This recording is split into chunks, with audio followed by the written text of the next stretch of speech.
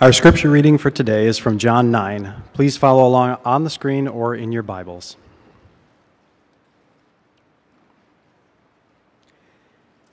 Hear the word of the Lord first from John 9, 1 through 12. As he went along, he saw a man blind from birth. His disciples asked him, "Rabbi, who sinned, this man or his parents, that he was born blind?" "Neither this man nor his parents sinned," said Jesus. "But this happened so that the works of God might be displayed in him. As long as it is day, we must do the works of him who sent me. Night is coming when no one can work. While I am in the world, I am the light of the world."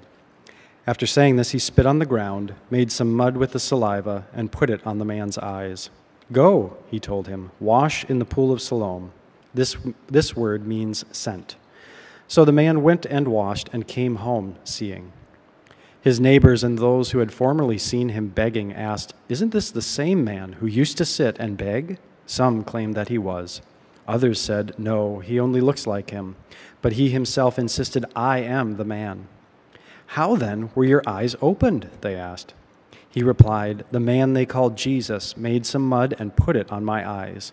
He told me to go to Siloam and wash. So I went and washed, and then I could see." "Where is this man?" they asked him. "I don't know," he said. This is the word of the Lord. Thanks be to God.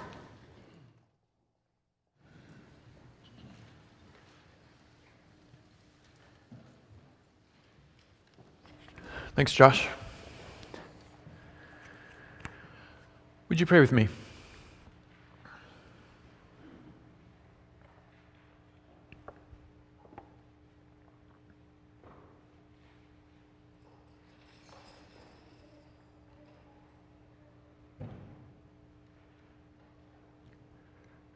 God, we pray this morning, open our eyes to see.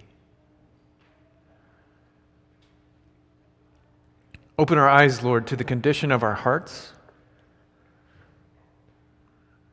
Open our eyes to see your truth. Open our eyes to see your grace.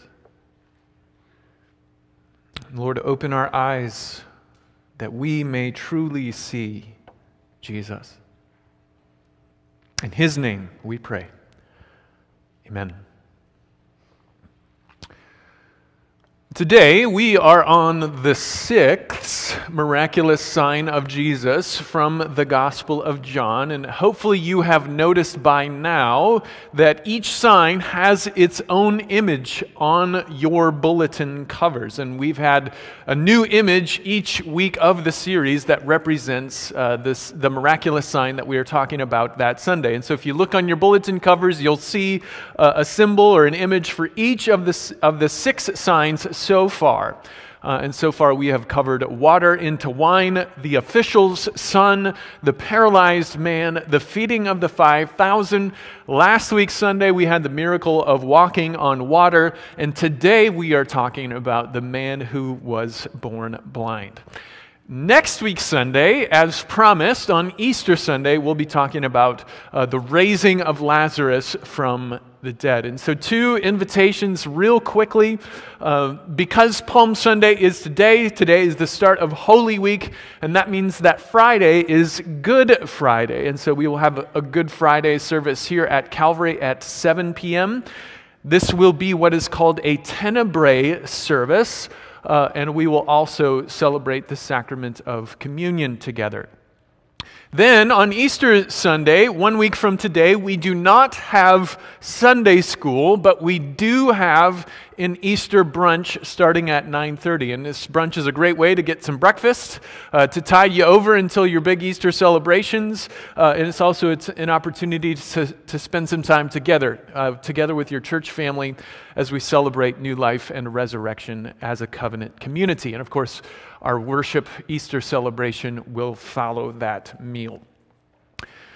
Today, of course, we're going to talk about the man who was born blind from John 9, which is a miracle that I have already preached on here at Calvary in another sermon series, which I'm sure you all remember. And so today will somewhat be review But of course, we're approaching this miracle from another angle, placing it in the context of the 7 miraculous signs of Jesus. And the first thing I want to acknowledge about this 6th miraculous sign is that this takes place during something called the Feast of Tabernacles. If we go way back to John 7, verse 2, John tells us that we are in the Feast of Tabernacles and that Jesus is there. And here we are in John chapter 9. It is still the Feast of Tabernacles, and so everything that is happening is about the same time frame and the same region. We don't know much about the Feast of Tabernacles, but one of the really cool things that happened and that everybody looked forward to about the Feast of Tabernacles were these nightly light ceremonies. Each night of the feast, there would be several very large basins that were filled with large logs. One commentator saying that there were 120 logs in each basin, in addition to a number of candelabras across the city. And all these lights during the Feast of Tabernacles would illuminate the city of Jerusalem. This might not sound like a very big deal to us, but this, of course, is before electricity, when all you have is candles to light at night. And so this was an incredibly unique thing, to have the whole city illuminated in the darkness.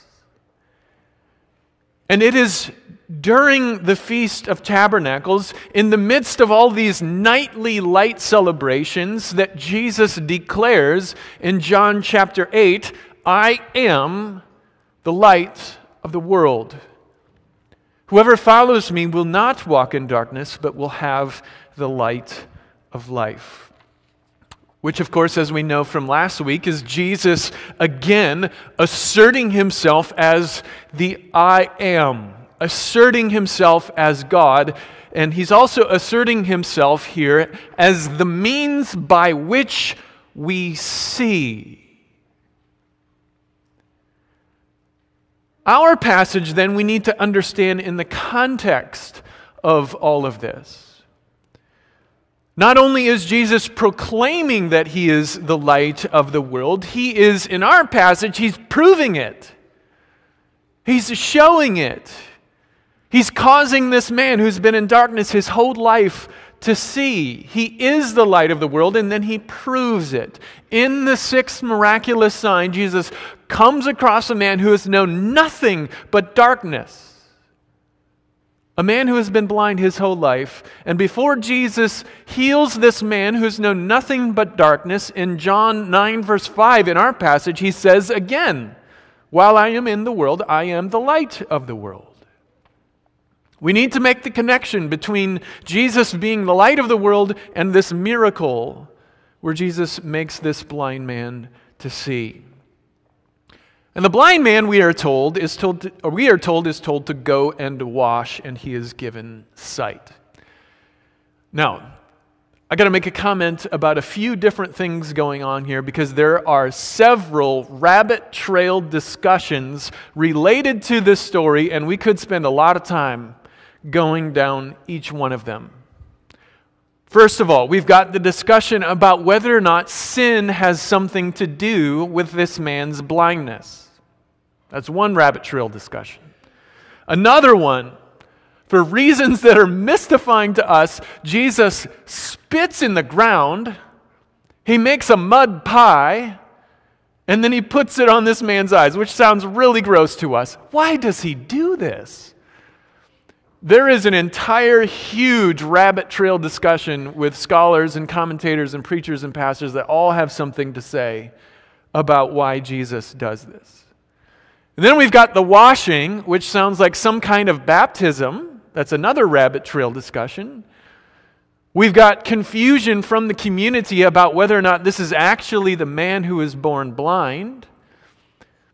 We've got all sorts of different things happening here. And there's all these good and interesting discussions to be had, particularly about this man's blindness being because of his sin or his parents' sin, because this raises the whole question of human suffering. And I did want to take just a moment to say and to point out that Jesus very clearly says no in this discussion. Jesus makes it clear that things like blindness and other ways of suffering are not because of our personal sin or our parents' sin, and this is consistent throughout Scripture. Now again, unfortunately, we do not have time to go too deeply with this part of the story, and we are not going to, mainly because I do not believe that this is the main point of the miraculous sign. Okay, so we're going to move on into what this sign is saying to us. And so we must also acknowledge this morning, as we did last week, the connection between the miraculous sign and the creation story. We made this connection last week. We got to make it again today. Genesis 1:3, God says, "Let there be light." And there was light. The creation story is one where God not only brings order from the chaos, which is what he did last week, he brings light from the darkness, which is what Jesus is proclaiming and doing in our passage today. Let there be light is the first thing that God speaks in the Bible. God is a God of light. He speaks, and the whole universe is illuminated. Fast forward to the New Testament, and we have Jesus declaring and showing that he is the light of the world. He is the one who brings light into the darkness. And in this miraculous sign, Jesus literally opens a man's eyes from a lifetime of darkness. As with all the signs, Jesus is once again asserting himself as God. And this is certainly part of the miracle and the message for us today, that Jesus and only Jesus can truly make us see that he is not only the light of the whole world, but that he can open our eyes. He can bring light to our darkness. We are all blind and in darkness, and only Jesus can make us truly see. Only Jesus can truly bring light to each of our darkness.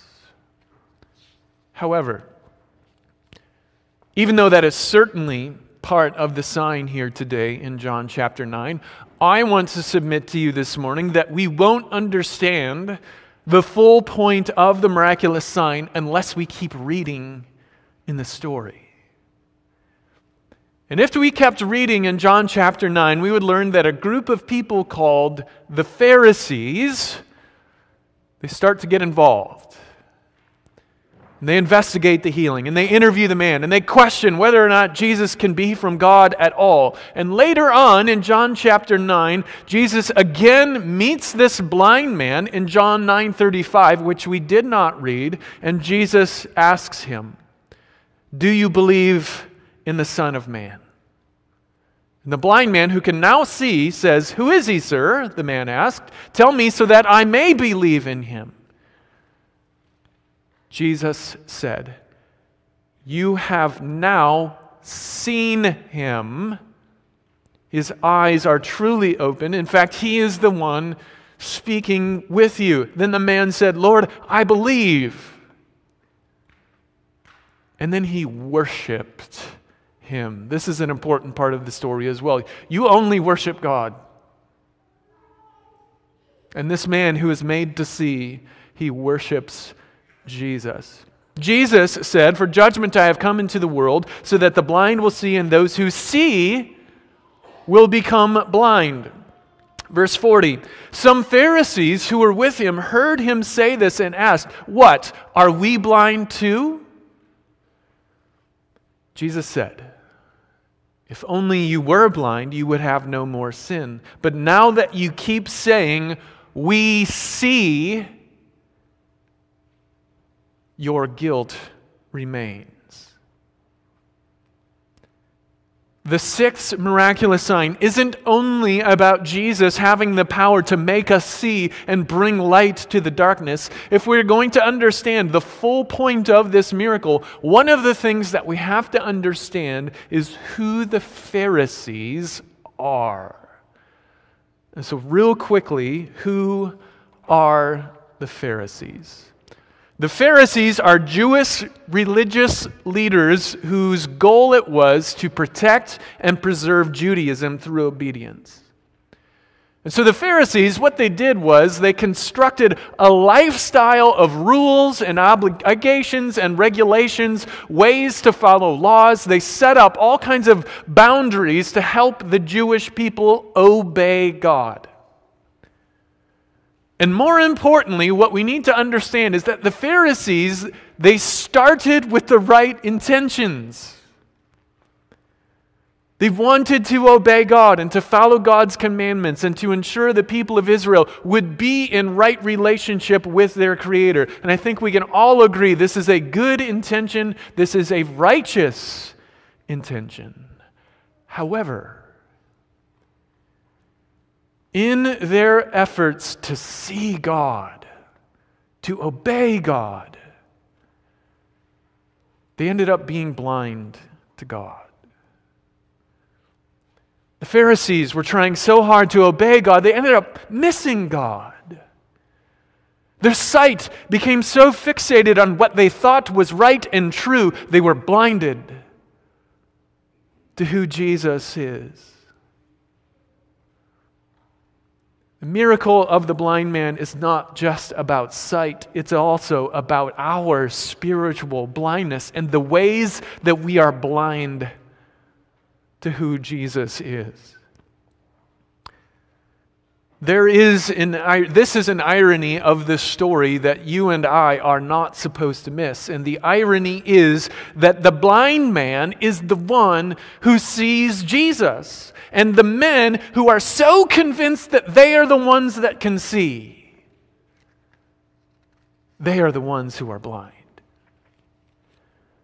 The story of the sixth miraculous sign is not only about the reality that Jesus as God makes this blind man to see and brings light to his darkness. It's also about the irony that those who think they can see are actually the ones who are blind. The blind man, because he recognizes that Jesus must be from God, he is the one who truly sees. And the Pharisees, the ones who think they can see, the religious leaders, they think that they are the ones with the answers. They are the ones with the real truth. They are the ones who know better. They are the ones who are obeying, keeping the law. And they can't see who Jesus is. And Jesus comes along and says to this group of religious leaders who are so convinced that they can see, he declares to them, "You are blind." It is a powerful, painful irony. And the sixth miraculous sign meets us today and asks us, which one are we? Are we the blind man who sees who Jesus is and believes? Or are we like the religious leaders who think they can see, who think they have the truth, but are actually blind and missing out on what God is doing? Years ago, I was reading a book by Eugene Peterson, and he used an illustration about this miracle and the Pharisees and it was an illustration that had a profound effect on me, and it made me see things for the first time. And it's an illustration that I've used before in a sermon here at Calvary, and it's such a powerful illustration that I would like to use it again. In the illustration, Peterson invites us to imagine yourself moving into a house with a huge picture window overlooking a grand view across a wide expanse of water enclosed by a range of snow-capped mountains.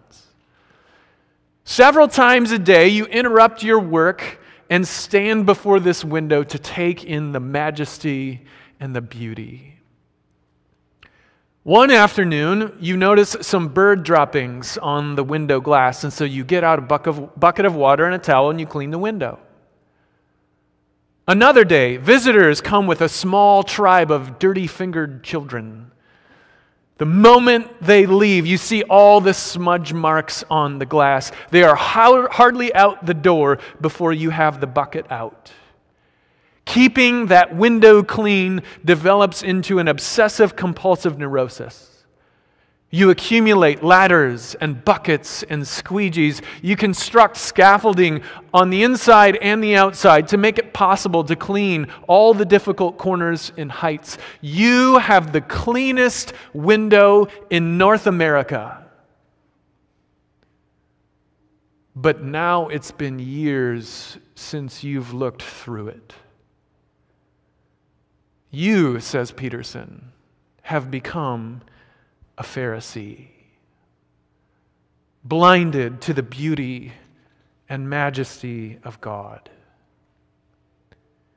The Pharisees, once again, are people who started with the right intention of enjoying the beautiful view that is God, seeing God, basking in the light of God. But they got so preoccupied with obedience and keeping their lives clean that they became blind to God in Jesus Christ and their need to have God make them clean. The question that this miracle asks us is this: do we do this? Are we blinded by our own self-righteousness? Are we blinded by our own view of the truth? Are we blinded by our politics? Are we so fixated on what we think is right, on the ways that we believe we can see, that we are blind to God in Jesus Christ? Many of us here today, we've been born and raised in the church. Many of us pride ourselves on being moral people who behave in the right way and make good life choices. We like the comfort and the familiarity of church and the way that we do church. And many of us, compared to the rest of the world, we're really good people. But the sixth miraculous sign challenges us. Do we think we can see on our own? Do we like to think that we are the ones that have everything figured out, that we have the answers, that we are the ones with sight? And we are so focused on how we think things ought to be done that we miss the beauty who is God and the things that He is doing. And so I ask us today, in what ways are we as individuals, in what ways are we spiritually blind? In what ways are we as a church, Calvary Church? In what ways are we as a community blind? In what ways are we as a denomination, the Christian Reformed Church of North America? In what ways are we as a group of people blind? In what ways are we as the church in North America blind? Do we love our church tradition and our religious routines more than we love God? Do we love our programs and the way we've always done it more than what God wants to do through us? Do we care more about maintaining the church than being the church? Do we care more about politics and the kingdom of this world than we care about King Jesus and His kingdom? Are we so preoccupied with being right that we miss the beauty of God and what He's doing? Having Scripture, having church, having the truth, getting to worship each week, we have this incredible view of God. We get to see Him at work. We get to experience His grace, His mercy, His love. We've got a front row seat to the light of the world and all that He is doing in the darkness. Do we enjoy the view? Do we behold the glory of God and the light of God in Jesus Christ? Jesus meets us today in our spiritual blindness, whether we think we can see or not. He meets us in our spiritual blindness, in our sin, our darkness, and He proclaims to each one of us here today, "Only I can make you see." The fact that this man was born blind reminds all of us here today that we are all born in sin. We are all born into blindness. We all spend our lives in darkness until Jesus makes us see. The fourth miraculous sign from a few weeks ago, the feeding of the 5,000, that miracle proclaimed to us, only Jesus can truly satisfy us. The fifth sign, last week, walking on water, that miracle proclaimed to us, only Jesus can truly comfort us. The sixth sign, the healing of the blind man proclaims to us, only Jesus can make us see. He is the one who opens our eyes to sin. He is the one that opens our eyes to grace and forgiveness. He is the one that opens our eyes to truth. He is the one that opens our eyes to see Him for who He is, the Son of God, sent to redeem the world. The sixth sign invites us to say, with the blind man, verse 25, "One thing I do know, I once was blind, but now I see." Amen, and thanks be to God. Let's pray together. God, we thank You and we praise You that You are a God who brings light to the darkness of this world. A God who gives us the light of the world in Jesus Christ. And a God who opens our eyes to see Him. God, may we see and may we cherish Jesus as the light of the world. May we see and may we cherish Jesus as the Son of God. May we see and cherish Jesus as the one who gives us sight. And may we find rest, peace, and comfort and sight in Your presence. In Jesus' name we pray. Amen.